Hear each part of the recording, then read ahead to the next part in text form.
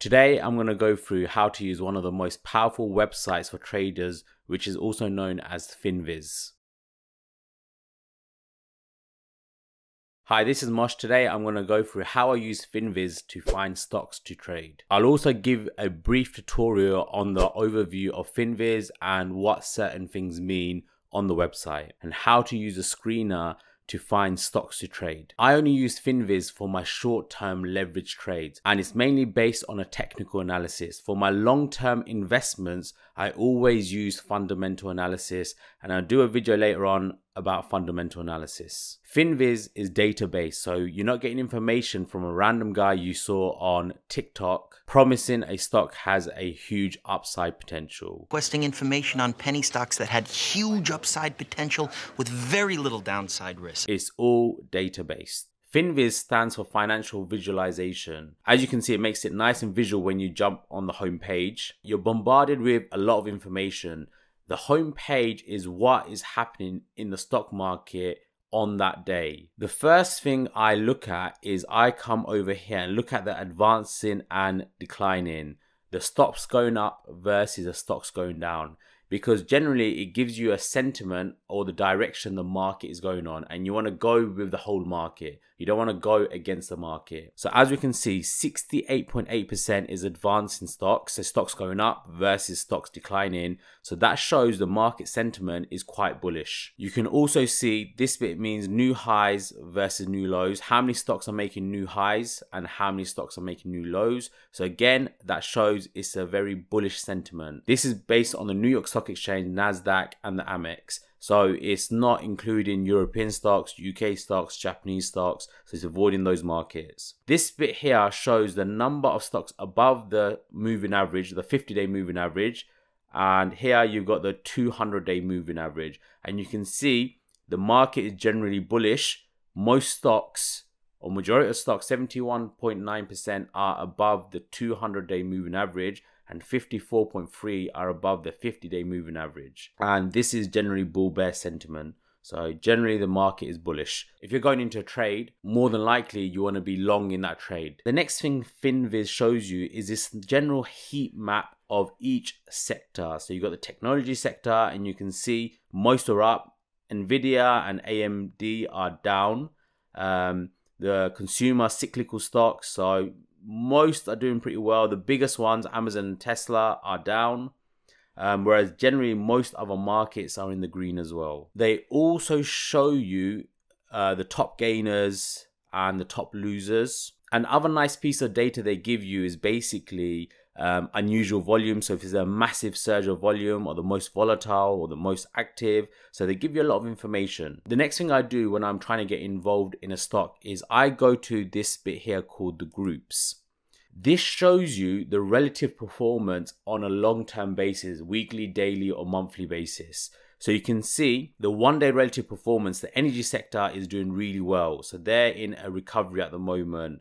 The industrials and real estate are in the recovery. In terms of 1 week relative performance, you can see what is happening. So at the bottom of that list is basic materials and your consumer defensives, whereas at the top is the healthcare industry and the 1 month relative performance. So the energy sector, real estate and technology have made a big recovery, whereas basic materials, consumer defensive and financials are at the bottom. Now, what I would do when I use a screener, I'd keep this in mind. There's always a rebalancing happening. What that means is sectors go in cycles. I remember a couple of months ago, the energy sector was at the bottom. It was at the bottom of the pile, and now it's at the top. So you can see that cycle happening over and over again. That's generally how the stock market works. So what's going to happen probably in a couple of months' time, the energy sector, they're going to start pulling money out, selling out of that sector and going into probably one of these sectors at the bottom. Remember, if you want a free stock worth up to £100 with Trading 212 or free trade, make sure you use my link in the box below. Open up account, deposit £1 and you get a completely free share worth up to £100. So definitely worth doing. Once I've got that, the next thing I go to is the screener. This is where you'll find the stocks to trade based on your trading plan. So once you're on the screener, you have these tabs: the descriptive, fundamental and technical, and all. Descriptive, as you can see, is the exchange, the market cap, industry that you want to look at. The fundamental is all about the finances of the company and the fundamental analysis. And the technical is based on completely technical analysis.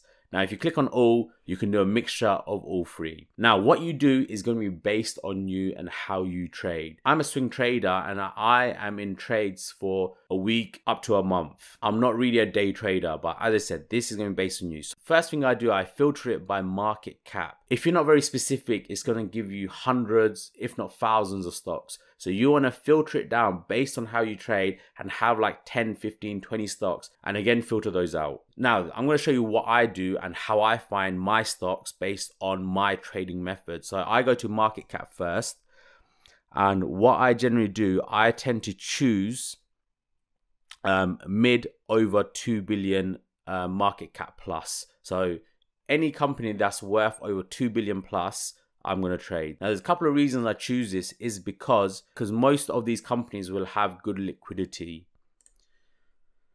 Okay, as you can see, it's found 111 pages or 2,212 stocks, okay, which is a vast amount. So what I do now is I go to the technical side and I use the relative strength indicator quite a lot, the RSI.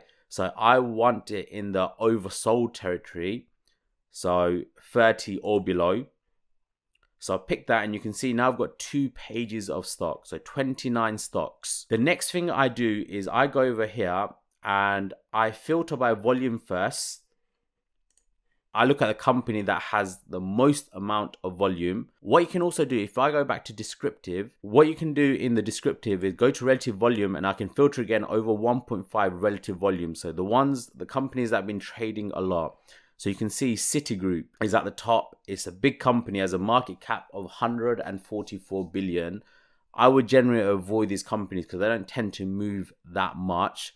So look at this one, Vip Shop Holdings Limited. Okay, I know nothing about the company, but I can see it's had a massive amount of volume and it's down minus 6.66%.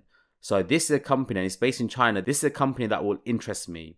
And from 2,000 plus stocks, I've filtered down to 8 stocks. So what I'll do, I'll go into it, and what Finviz does, it gives you some technical analysis and charting. Once you're in the stock, and this is the daily chart, it's giving you some chart analysis as well, already pre-done. And on there, you'll find the pink line, which is the moving average, 20-day moving average. The orange, the 50-day moving average. Almost yellowish line, which I'm struggling to see, is a 200-day moving average. This company is below all the moving averages. You can change it to weekly. Okay, if you want intraday time frames, you have to sign up to the elite. And what I've done is I've put the link in below if you want to go ahead and use that for the elite. Now, the next thing I do, I quickly do a skim read of all the key information based on its technical and fundamental analysis. So you can see the current ratio, the quick ratio, the price to earnings ratio. So it's 11.7, which is relatively low. Then what I do, I scroll down and this is what the analysts are saying. So Morgan Stanley on February this year have upgraded it to overweight, and their price target is between $14.5 to $33. And the rest have downgraded it before. So you can see what the big players are saying about it. I don't tend to get involved with what analysts are saying too much. Now, the next key thing I do is this is all the news feeds about this company, Vips. As I said, I know nothing about the company, and it took a massive dip compared to where it was, you know, at the high of around $45, and it's now trading around $17. So it's taking a massive hit. So there must be a reason why it's taking that much of a hit. So what I'll do, I'll go through all the news and figure out what has caused that big dip. So let's see what happened in May. Let's open this new tab up and see what they say. Okay, so what I can see is the earnings was better than expected, the quarterly earnings. However, the sales wasn't that good. Okay, so that scared the investors away. So that's the reason why it tumbled. For me, this is looking very interesting. It's generally a fairly healthy company from what I can see in terms of its finances. but it's taken a massive dip. So what I'll do next is I'll open up TradingView and I'll do another video on TradingView another day, and I'll do a full technical analysis on this. But just by looking at this daily graph, what I would do if I was to trade it, I'd have my stop loss around $15 mark, because you can see there's some nice support here. Okay, and my aim would be to profit on the 50-day moving average, or even the 20-day moving average, which gets it to around $21. So a movement of around $17 to around $21, that's just over a 20% gain, which is very healthy. Now if I go back to my screener, Caterpillar is one I'm already invested in. I actually started trading this last week based on the same analysis, and you can see it started to do a nice reversal, and I think by the end of July it will go beyond its 50-day moving average, so that should give me some nice tidy profits. This is another one which is looking quite good, because remember when I went on the groups, the industrial sector wasn't doing that well and it's due for a reversal. So if I go into this company, they've done the chart analysis and I can see these nice dojis forming on the charts, which is a good indicator of a reversal. Now, if I have just a quick summary of its finances, it is quite heavy on the debt side. It has a lot of debt. The analysis are putting downgrades on it, so that's not looking too good. Some are neutral. And then this is the news. Just by having a quick skim through this, it's due to the pandemic and the trucking industry not doing so well. I think if this company can weather out the next few months, this is due for a big reversal. I hope you enjoyed this video on how to use Finviz. I'll appreciate if you give this video a like if you learned something and got something out of it.